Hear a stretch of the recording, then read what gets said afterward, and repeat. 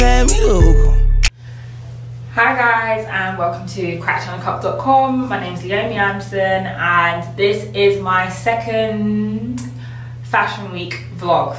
So when I first spoke to you guys, castings had just started and I was really calm and mellow, and yeah, forget all of that, yeah, because now this is like day, Sunday, show started on, I don't know, I think this is like day 3 or 4 now of the actual fashion shows themselves. But one thing that people need to understand is that just because the shows have started doesn't mean that castings have stopped. If anything, your schedule actually becomes more complicated, because now not only do you have shows, which say for example, if a show actually starts at 6, the call time is going to be 3, so that's 3 hours taken up. In between that, you have castings, and then you also have like fittings and fits to confirm. So a fitting is you're basically confirming the show, they're trying on the look that you're going to wear for the show, they're styling it, that kind of thing. A fit to confirm is basically the same thing, but there's just a bit more chance that, like, if the clothes don't fit you in a certain way or whatever, then they might just cancel you. So it's fit to confirm, it's like to be continued kind of thing. But yeah, so you're trying to deal with this more hectic schedule, the times of things are way off. Like if you go to a casting and it starts at 9, finishes at 12, cool, you know that. But when it comes to a fitting, it's like they take time, and some fittings can take 10 minutes, whereas some can take hours, and you might not even be the first one. Like, it's all really complicated because you also don't want to be late to your job, etc, etc. Yeah, so I'm really happy with like the response I'm getting from clients. I've had a lot of fittings and stuff. Like yesterday I had 6:20 AM call time for a show. The show didn't actually start until 10 because it ran late, and then after that I had to get to 4 fittings, and then I had another show, and then I ended up having like a casting after the show or something crazy like that. Like literally, these are the schedules that get really sporadic, because it's like some girls can turn up to a show literally like half an hour before it starts because their other one may have ran over. But you can't just leave a job like you can leave a casting if it's like taking long. Once you're at your job, you're in your job, and if it runs over, then that's just going to affect the rest of your day, so you're dealing with so much stress. Like when it comes to the castings, you have your own order, you follow it yourself, you're by yourself, you're calm. But when it comes to backstage at shows, it's crazy. You're not just there chilling, getting your makeup done and getting a facial massage. No, you have people tugging at your hair. You have hairstyles that take up to 2 cans of hairspray. Like, look at this. Look at how my hair was yesterday. I am fucking jarred right now, yeah? That's all I've got to say about this. And yeah. And it took like, what, 3 or 4, maybe even more washes, and literally every single type of shampoo I've got in my house. Like, it was insane. Like, after I blow dried my hair the first time, it was still afro. It was that deep. I had to wash my hair so many times. And then it's like, for me, when you have black hair as well, shows can be a problem if you have your hair out. Even if you have a weave, like, it can be a problem because it's not your hair if it's a weave, and if it is your hair, then certain products just don't mix. For me, any black models watching this, or aspiring models, like, you need to carry your black hair kit. You need to have hairspray that is suitable for your hair but still works for the hairdresser. Don't be trying to come with some sheen spray and try and lie to them, it don't work.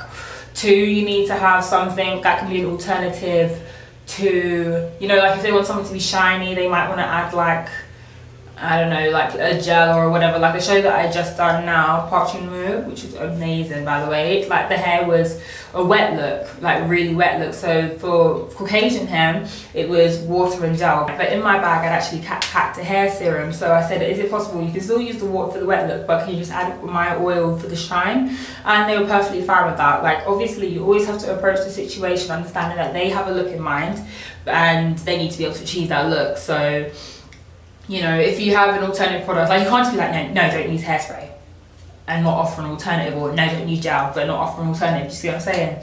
So yeah, like you have to really work alongside the hairdresser. You can't fight against them if they want to do something a bit different to your hair. But yeah, of course, there's always been tears. I've already cried.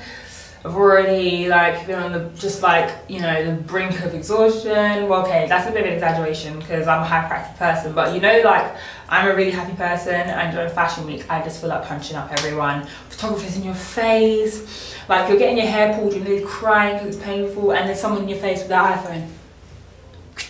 It's just like, it's like you have no privacy. When you're getting changed, they could be photographers just lingering around. Like, it's insane backstage, but it's a buzz. It's stressful sometimes. Well, most of the time actually. And I don't even know how to describe it. But yeah, let me just explain how a show goes. So you get there, hair and makeup have already had their looks prepared and stuff like the days before. They show all the makeup artists and the hair team, and then you're gonna get your hair and makeup done, your nails. These are awesome, I really like these. Your toes, whatever. And then you'll have a rehearsal, and then, you know, maybe with the shoes or whatever, and then you're gonna eventually do the show. There's times when I can have like up to like 6 people on me. I can have 4 on my hair, a woman doing my nails, someone doing my makeup. Like, it can get really, really crazy backstage, and that's kind of one of the aggravating things. It's like being touched consistently and knowing that it's not even something that you should feel weird about, but you do sometimes. Like, people just dragging your hair because obviously they want to get their job done quickly, but it's hurting. It's hurting, you know, you have to look back sometimes. Ow. But, you know, everyone's just trying to get their job done, and that's what you have to remember at the end of the day too. Sorry, I've got this disgusting mosquito bite. It's really itchy. But yeah, anyway, I'm just gonna say that's kind of like it really. I've described the shows, the fittings, the chaos, and hopefully next time I do a video, I'll either be on my way to London or in London, because Fashion Week finishes next week, Thursday or Friday, I think. Don't even know what day it is, and I haven't had a weekend off, by the way, or a day off in like 2 and a bit weeks, so it's getting a bit tired of it.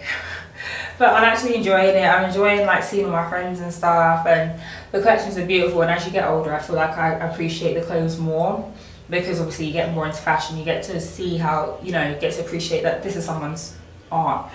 But yeah, I don't know, just trying to see the positives in this crazy cloud of whatever. But yeah, I'm gonna go chill with my boyfriend now, he's outside. So yeah, I'll see you sometime next week. Thanks for watching, guys. Oh yeah, my hair's effed up. If you're looking at everything in the end, these edges are not looking nice. Yeah, it's fucked up from the show I just got back from. But yeah, and thanks for watching, and don't forget to visit crackchannelcup.com. See ya. Prepare me to